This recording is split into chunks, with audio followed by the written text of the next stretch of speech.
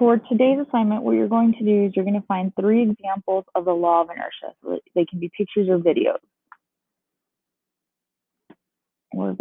Okay.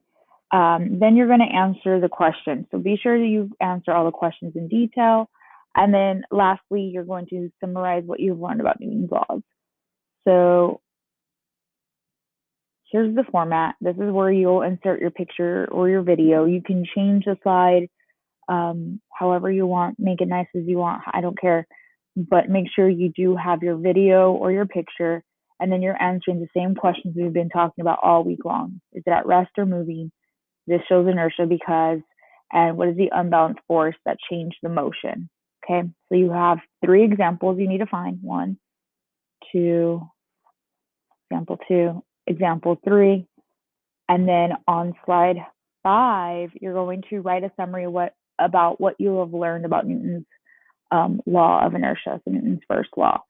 So you're going to write a summary. It needs to be a detailed summary, okay?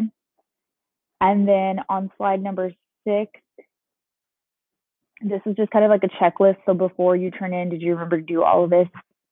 I want to see completed projects. All work should be turned in at this time from week 5. And then next week, we're going to learn a new law. So I need to make sure that you guys have turned all work in, get that done.